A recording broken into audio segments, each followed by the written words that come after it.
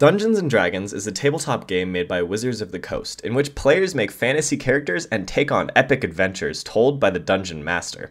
And it's amazing. It is the most well-known tabletop RPG and is sometimes called the father of modern role-playing games. D&D was created by two guys, Gary Gygax and Dave Arneson, all the way back in 1971, and now there are over 20 million people who have played the game. And it's probably because Dungeons & Dragons is pretty simple to play. All you need is some weird-shaped dice, a piece of paper and pencil, and your amazing imagination. The crux of D&D is making a character. As of the newest edition, there are 9 core fantasy races and 12 core classes, so you can be a really burly dwarf that loves plants, or some half-dragon who likes to sing a lot and insult people. You also have stats, which tell your character how good they are at running away from the big scary dragon, or arm wrestling the big scary dragon before they get eaten by said dragon. From there, it's all about following some rather simple rules, letting your Dungeon Master guide your newly minted adventurer through a slew of pre-made stories, and to always remember, whenever there's a problem, don't forget to just use a fireball.